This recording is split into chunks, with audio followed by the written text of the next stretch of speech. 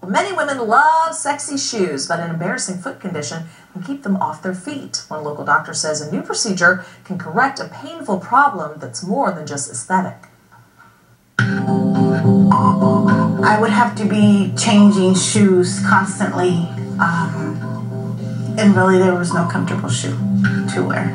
It's believed about 10 to 20% of Americans suffer from a condition called hammer toe. So right here where your first knuckle is, this head of this bone is up and prominent, hitting against the shoe.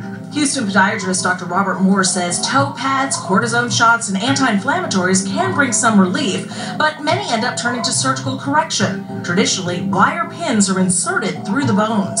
The pin would stick out the top, and then we'd pull these pins out after surgery.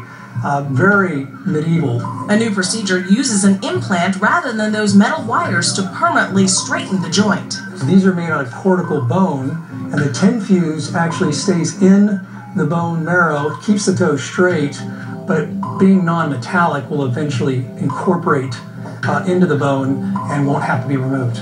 It was fantastic, better than I expected. New mom Cindy Paulos has been pleasantly surprised by her surgery after hearing horror stories of hammer toe corrections. The TenFUSE implants allow patients like Cindy to get back on their feet in half the time.